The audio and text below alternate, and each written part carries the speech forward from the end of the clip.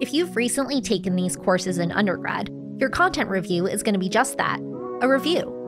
Are you an auditory, visual, kinesthetic, or maybe a reading and writing learner? There are 2 top-tier, S-rank, cream-of-the-crop paid resources high scorers unanimously recommend.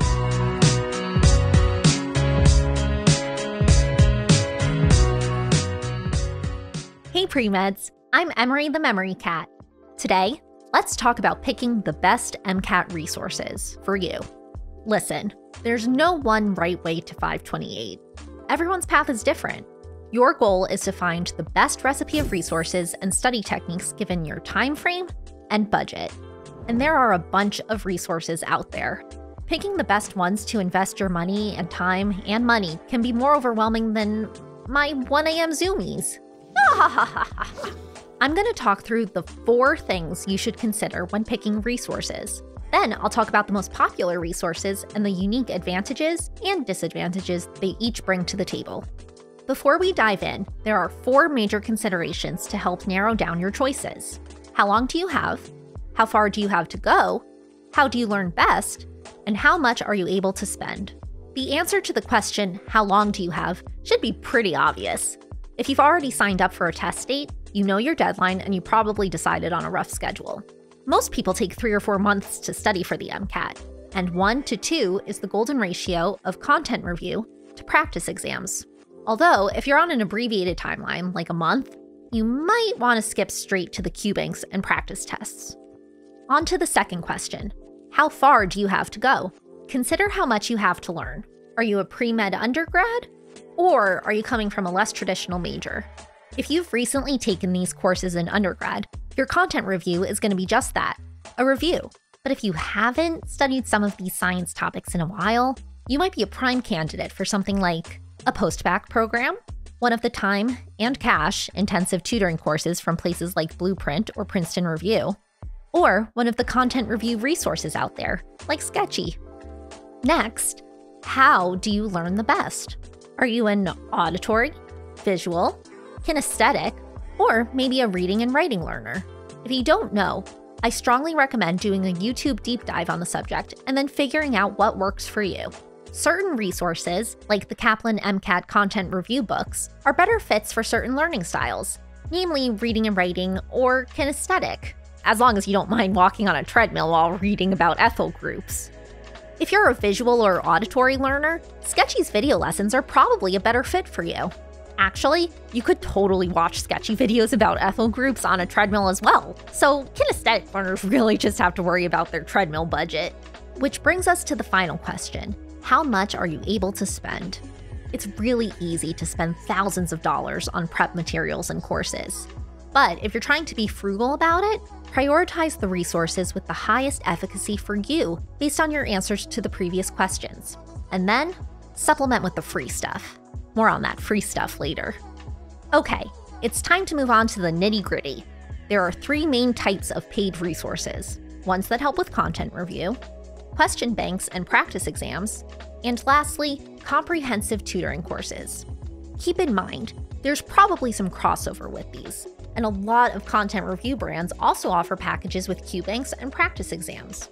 Kaplan has a series of MCAT content review books that are essentially like playing MCAT study in classic mode. They're dry, but reliable. A standby, the vanilla ice cream of content review materials. If you're good at motivating yourself and keeping to a schedule, using these in conjunction with Anki and the AAMC exam package could be all you need. Also, a lot of people find these books at used bookstores, on eBay, or Facebook Marketplace, so you might be able to save a few bucks if you don't mind someone else's highlights. The 2 most popular MCAT Anki decks, Jack Sparrow and Mile Down, are based on the Kaplan books, so they're a solid supplement. Sketchy's MCAT course provides content review, and you can even package it with the AAMC test materials and our Q-bank for about what you'd spend on a set of Kaplan books and the AAMC test materials. The unique thing about Sketchy is it's video and animation based, so if you're an auditory or visual learner, it'll probably feel a lot more manageable than the Kaplan books. We also have a great cars strategy section that won't bore you to tears. And we even have our own Anki decks. Speaking of cars, While it isn't exactly content review, Jack Weston is known for their daily cars practice as well as their cars strategy course. If you're a STEM student struggling with that section, this is a solid place to turn to if you have the scratch. I'm a cat, so scratching has never been a problem for me though.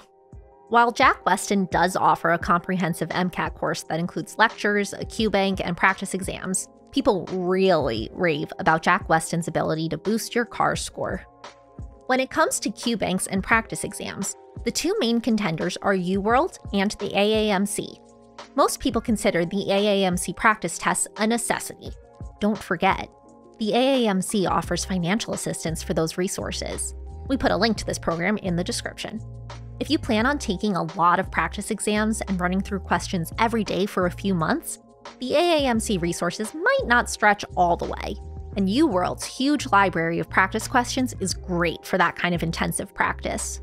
Next Step and Altius also offer QBanks and practice exams. Next Step is known for questions that are even tougher than those on the MCAT, and some people like to build their confidence by trying to crush the MCAT on hard mode. Finally, there's the most expensive, but also the most comprehensive option. Tutoring programs and MCAT prep classes, like Princeton Review or Blueprint, will take you the whole way with lectures, tutoring, and practice. If you thrive in the structure of a classroom setting, or maybe you have a lot of ground to make up quickly, this might be worth the splurge. Now, before we get to the free stuff, there are two top-tier, S-rank, cream of the crop paid resources high scorers unanimously recommend: Anki and the AAMC QBank and practice exams. The best value resource, without a doubt, is Anki. It's free on your computer, and it's only $25 for the iOS app. It's a spaced, repetition-based flashcard program to reinforce all the cramming you've done. And since you can make your own cards, it can even help you review mistakes you made on practice questions and exams, which you should be doing, by the way. Every missed QBank question should become a new Anki card for you. There are tons of free Anki decks out there, like Jack Sparrow or Mile Down, which MCAT 1%ers will swear by. The other key resource to plan around are the AAMC practice exams. They are the best way for you to get better at the most important skill for taking the MCAT, actually taking the MCAT. And let me reiterate a thing I just said a minute ago. The best thing you can do for your score is reviewing your practice exams with a fine-tooth comb. Or brush. Oh, God, I love a brush. My creators at Sketchy probably won't be happy I said this, but if you're thrifty and clever and have the time to scour Reddit and Discord and YouTube, you can totally string together enough free resources to make a comprehensive study system. You just gotta invest the time to save yourself the money. Speaking of free though, you should always try before you buy. And Sketchy has a 1-week free trial, so you should at least exploit that as much as you can. But seriously, if you compare Sketchy to some of the other resources out there, your dollar will go a long way. You get access to a high-yield, fun, and evidence-based learning system for your content review, as well as the AAMC QBank, practice exams, and supplemental Anki decks. And not to brag, but basically everyone in med school uses Sketchy, so why not start now? Well, that's about it. Good luck in your studies, and follow us for more pre-med and med school tips. Leave any recommendations or nice comments below. Any mean comments you can mail to me at the P.O. box in the description. I'm running out of stuff to fill my litter box.